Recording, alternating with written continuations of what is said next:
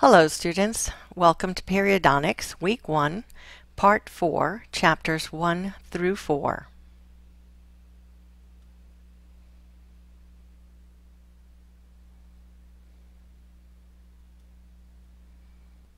The periodontium exists in three basic states.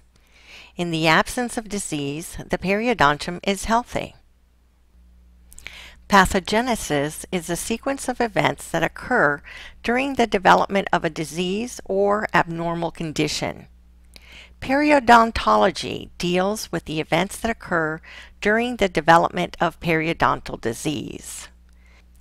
Periodontal disease is a bacterial infection of the periodontium.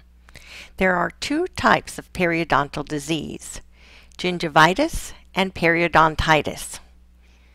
Itis is a suffix meaning inflammation. For example, appendicitis is an inflammation of the appendix. See Table 3-1 on page 49 for more information. Do not confuse the terms periodontal disease and periodontitis. Periodontal disease is a bacterial infection of the periodontium. Gingivitis and periodontitis are two types of periodontal disease. In health, the junctional epithelium is coronal to the CEJ. It has tight intercellular junctions. The connective tissue attachment is intact. Supragingival fiber bundles provide support to the gingiva and the junctional epithelium. The periodontal ligament fibers are intact and attach the root to the bone of the tooth socket. The alveolar bone is also intact and supports and protects the root of the tooth. The gingival color is pink or coral pink, with the exception of ethnic melanin pigmentation. The consistency of the gingiva is firm, and the shape of the marginal gingiva is knife-like. The free gingiva is smooth, and the attached gingiva has a stippled appearance. There is a clear demarcation between the pink, stippled, attached gingiva and the darker alveolar mucosa. There is no bleeding on probing, no exudate is present, and probing depths range from 1 to 3 millimeters. Gingivitis is a bacterial infection that is confined to the gingiva. It results in reversible destruction to the tissues of the periodontium. The photograph on the left shows marginal gingivitis. On the upper right, herpetic gingivostomatitis. On the lower right, hormonal gingivitis. Notice that the color is bright red, the tissue is enlarged, the shape of the tissue is round or rolled, papilla may be blunted, cratered, bulbous, or flattened. The consistency is soft, spongy in texture. The surface texture is smooth and shiny. The position of the gingival margin is either enlarged or recessed. The junctional epithelium remains at the CEJ. There is bleeding on probing, and probing depths may be greater than 3 millimeters. The disease is reversible at this stage. Periodontitis is a bacterial infection including all parts of the periodontium, including gingiva, periodontal ligament, bone, and cementum, and it results in irreversible tissue damage. The hallmark of periodontitis is destruction of supragingival fiber bundles resulting in loss of attachment. The junctional epithelium is positioned now apically to the CEJ. There are widened intercellular junctions and epithelial extensions into the connective tissue. The PDL fibers are progressively destroyed, exposing the cementum to the pocket environment. The alveolar bone also is eventually destroyed, with a resulting tooth loss. Probing depths are greater than 4 millimeters due to the apical migration of the junctional epithelium. Bleeding on probing and exudate may be present. Teeth may be mobile. The color of the tissue can be pale pink to bright red or purplish red. It is enlarged or fibrotic, bulbous, cratered, round, and rolled. The consistency is soft and spongy to firm and hard. The surface texture is hard and firm. The picture on the upper left shows rapidly progressive perio in a 30-year-old white male of Hispanic origin. The picture on the lower left shows rapidly progressive perio in a 32-year-old white female. The upper middle photo shows rapidly progressive perio in a 32-year-old white female. The lower middle picture shows rapidly progressive perio in a 32-year-old white female. On the upper right, we see rapidly progressive perio in a 28-year-old female. In health, the crest of the alveolar bone is located approximately 2 millimeters apical to the CEJ. In periodontitis, bone destruction may be severe. This pattern of bone destruction is dependent on the pathway that the inflammation takes as it spreads from the gingiva to the alveolar bone.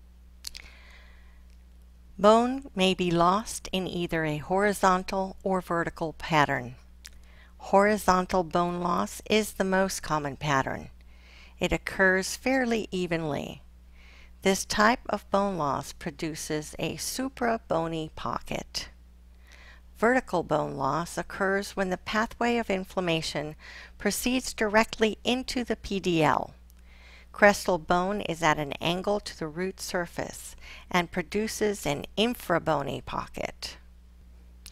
The inflammatory pathway for horizontal bone loss progresses from the gingival connective tissue into the alveolar bone and then into the periodontal ligament, whereas the pathway for vertical bone loss begins with the gingival connective tissue, directly goes into the PDL space, and then into the alveolar bone. Here are some images that show horizontal bone loss. Notice that the bone is relatively at the same level straight across. You can see that in the radiographic images as well. Here you can see a vertical bone loss pocket, infrabony pocket, and in the surgical slide you can see how the bone was lost deep in this area here where it's up higher on the distal of that molar. Periodontal infrabony defects are classified according to the number of osseous walls surrounding the pocket. There are 4 bony interproximal walls surrounding any tooth: mesial, distal, facial, and lingual. Most vertical bone loss occurs interproximally, although it may occur on the lingual or the facial aspects of the tooth. Diagram A to the right shows a 3-wall defect, which means that there are 3 walls remaining: the distal, the lingual, and the facial. B shows a 2-wall defect. 2 walls are remaining: the distal and the lingual. C shows a 1-wall defect. Only the distal wall is remaining. Tissue destruction usually occurs in an irregular pattern. An anatomical defect is the end result of the disease process. A disease site is the area of tissue destruction that surrounds a tooth. It is either inactive, which means it is stable, or active, which means there is continued migration of the junctional epithelium. The progression is assessed by using a periodontal probe at each scheduled maintenance visit. Attachment loss is the destruction of the fibers and alveolar bone that support the teeth. The base of a pocket may exhibit a very irregular pattern of tissue destruction. A periodontal pocket is a pathologic deepening of the gingival sulcus as a result of apical migration of the junctional epithelium, destruction of periodontal ligament fibers, and destruction of alveolar bone. Supra bony periodontal pockets occur when there is horizontal bone loss. The junctional epithelium is located coronal to the crest of the alveolar bone. Infra bony periodontal pockets occur when there is vertical bone loss.